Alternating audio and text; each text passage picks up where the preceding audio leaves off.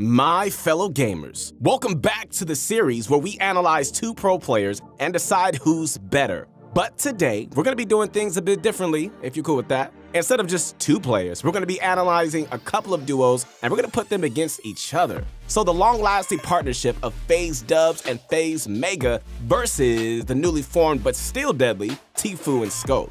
Okay, so there are going to be 5 categories. You guys ready? We got mechanics, come on now, game sense, team play, the clutch factor, and competitive results. We're going to score each duo 1 to 10 ProGuides points per section. We're going to tally things up, and at the end, we're going to see which pair comes out on top. Both these duos have such a mismatch, like of different skill types, so we thought it'd be interesting to compare them to each other.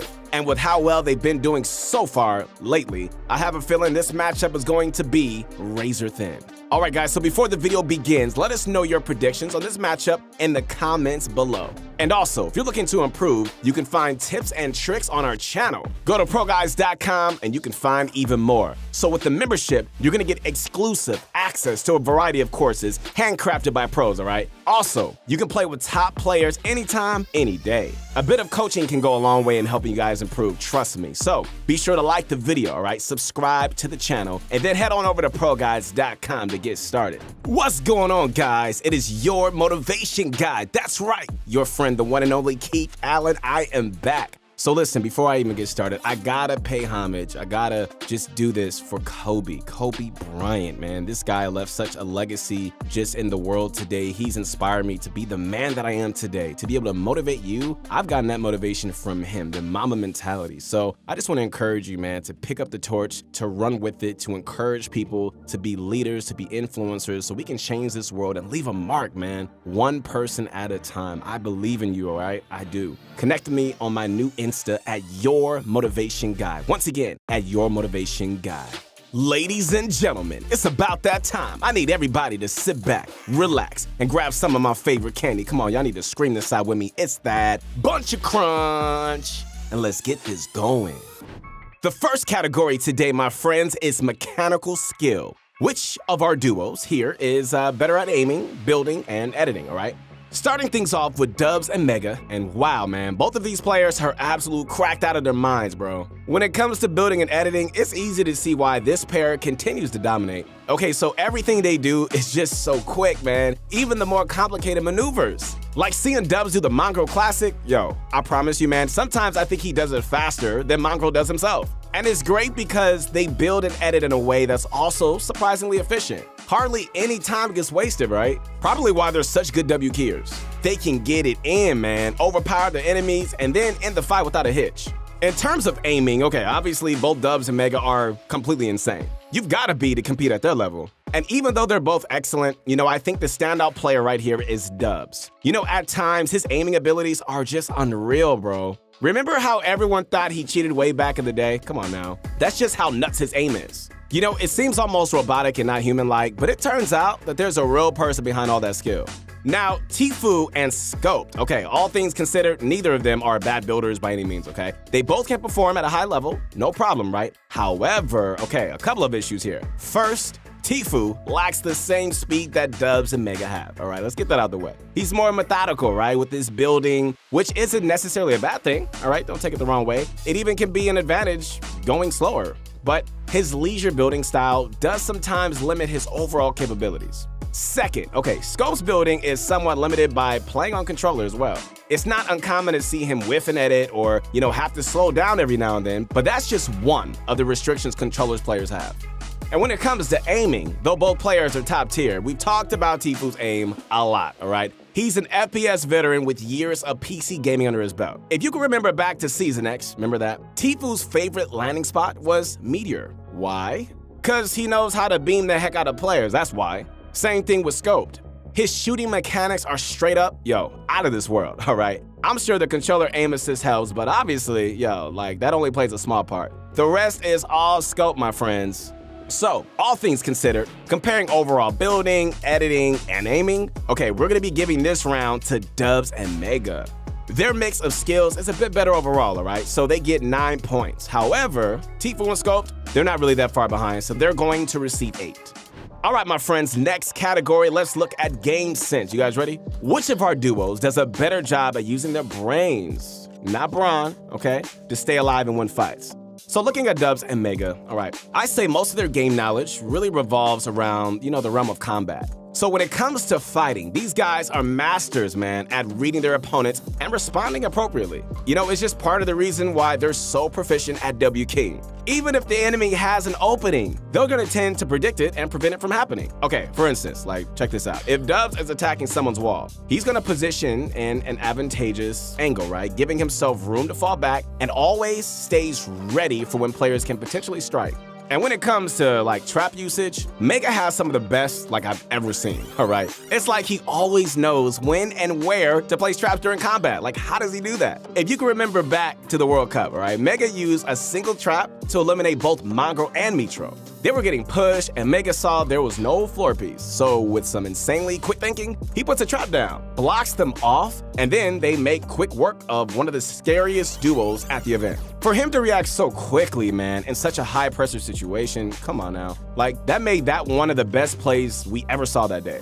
And on the other hand, all right, Tfue and Sculpt always seem to make exceptional decisions whenever we watch them play. Things like knowing the right time to disengage, or even where to rotate and when to take the high ground. Their combat knowledge is exceedingly vast as well. But what they really excel at is knowing how to win games through smart decisions. And sometimes that's just more important than relying on raw mechanics, right? Especially in high-end duel scrims. So, many fans see mechanical skill as Sculpt's strong suit, right? And while he's definitely not lacking in that category, I feel, personally, that most of us underestimate just how smart this dude plays. He's got the ability to find kills that we do not see in many other players. As if he's tracking enemy positions flawlessly in his head or something, right? I don't know how he does it. It just really boggles my mind. I don't get it. But it's definitely a huge contributor to his and Tfue's recent success. And overall, man, when it comes to game sense as a whole, okay, we think Tfue and Sculpt have a slight lead here. So we're gonna give them 8 points, and Dubs and Megga are receiving 7. All right, so next up is arguably the most crucial aspect to look at in a duo, all right? And that is, my friends, come on now, it's team play. How well does each pair here synergize, right? Communicate, and how well do they actually really play off one another, which is so important.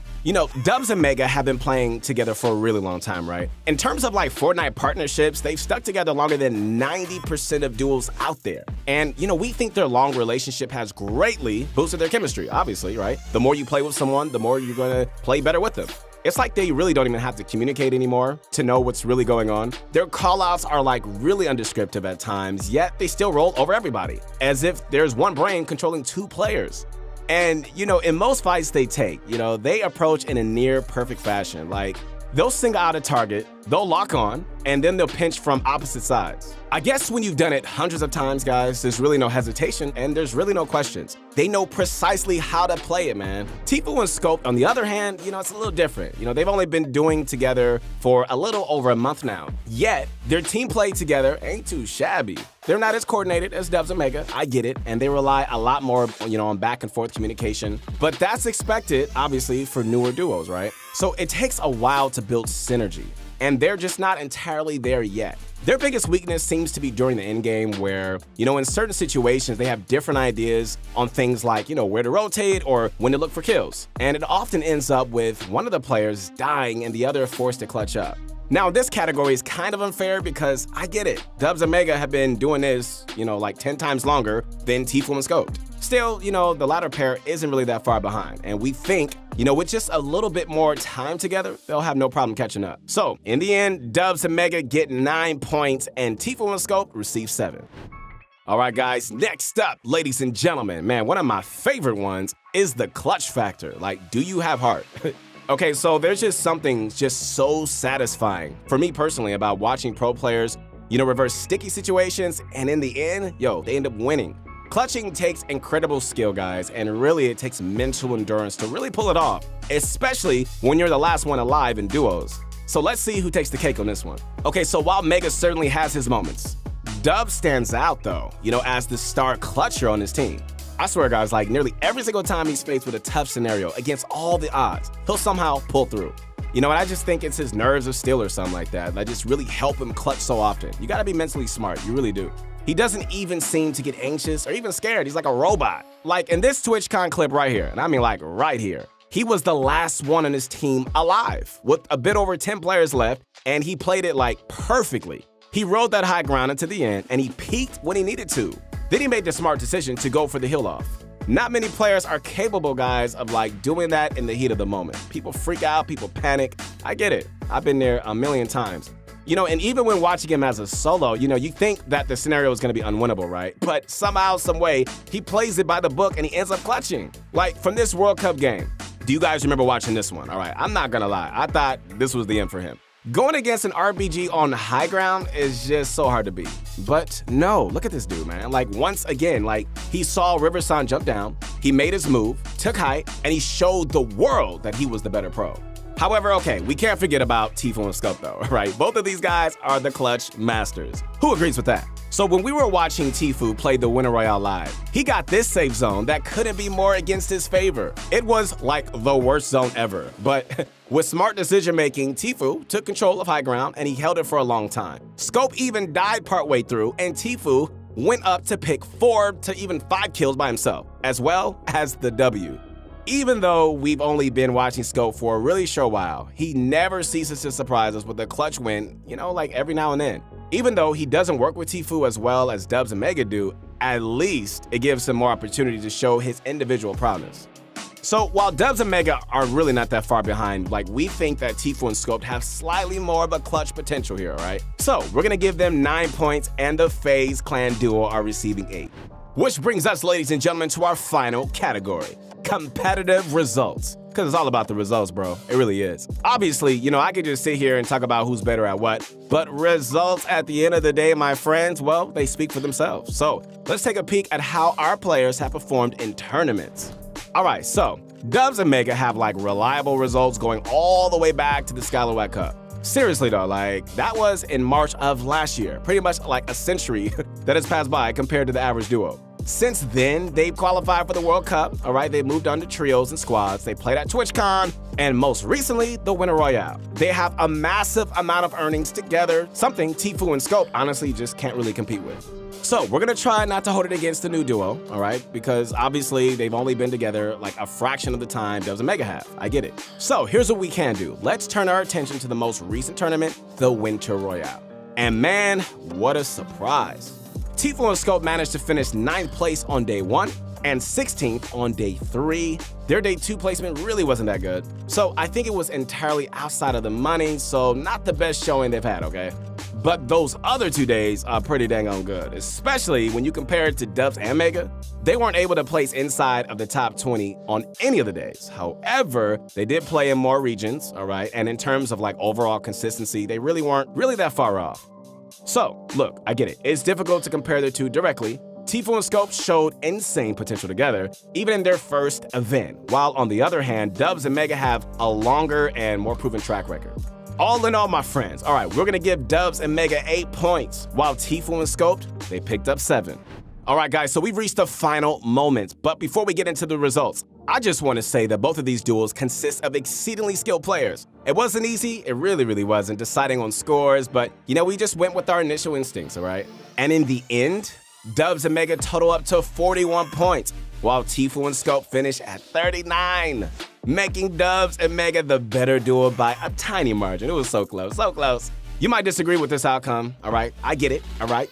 You're entitled to your own opinion. So please, if you do, let us know why in the comments, all right? All right, guys, hope you enjoyed this video. Once again, this is your motivation guy. That's right, your friend, the one and only Keith Allen. Make sure to connect with me at Your Motivation Guy. I believe in you guys. Keep going. Don't give up. Don't surrender. Have that Mamba mentality, man. Never quit, all right? Thank you guys so much. Don't forget to use code ProGuides to support all of our work, and thanks a ton. Though, you know, that's it for the comparison. We really hope you enjoyed watching these nutty players do their thing.